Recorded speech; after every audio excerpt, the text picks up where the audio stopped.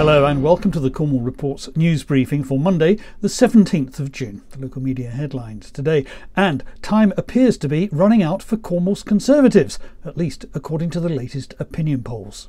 Yesterday's Survation poll suggests that Cornwall will be a Tory-free zone in less than 3 weeks. I'm not so sure, but it's clearly now a distinct possibility.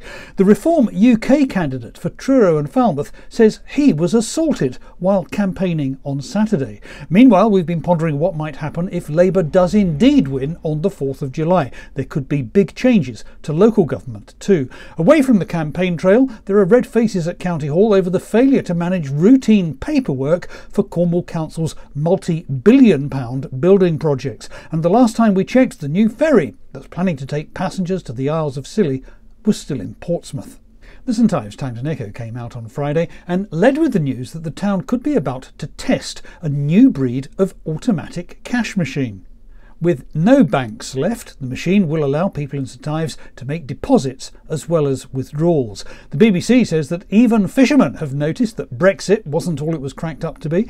Greatest Hits Radio said police are treating as murder the death of a woman at Liscard. The Falmouth Packet reports good news for the St Austell Brewery. The Cornish Times has news from the RSPCA. And it's been a while, but Cornwall Live finally has another story about Gordon Ramsay. And those are the local media headlines for now. Thank you very much for watching. Please share this video on social media. I'll be back again tomorrow. See you then. Bye bye.